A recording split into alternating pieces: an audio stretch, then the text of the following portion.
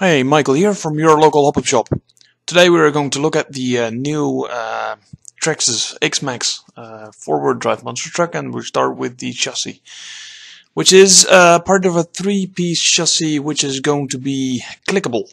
This means that the front and the rear part are going to click in the chassis before you can screw it tight, which is easier for usage. Second is the motor mount.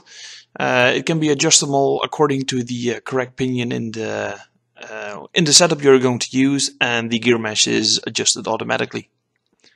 The third picture is a wheel hub, and which will be 24 millimeters inside and 17 millimeters on the outside, which makes this hub pretty goddamn huge. These are just a sample of the springs. 20 millimeter springs with a 5.62 inch shaft. This is the car in blue, and this is the one in red. This is compared to the E-maxx, and this is compared to the Stampede.